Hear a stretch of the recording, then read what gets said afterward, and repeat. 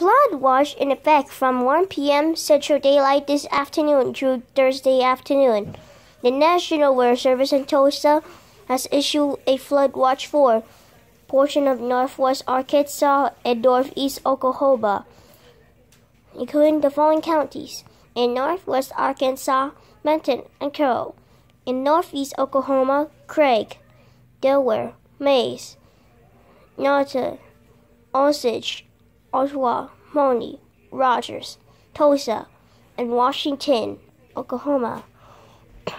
From 1 p.m. Central Daylight Time this afternoon through Thursday morning, periods of rain and thunderstorms are expected across the area today into Tuesday morning before tapering off Tuesday afternoon or Thursday afternoon.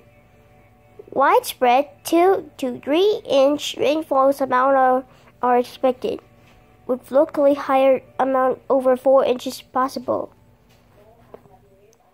A flood watch means there's a potential of flooding based on current forecast.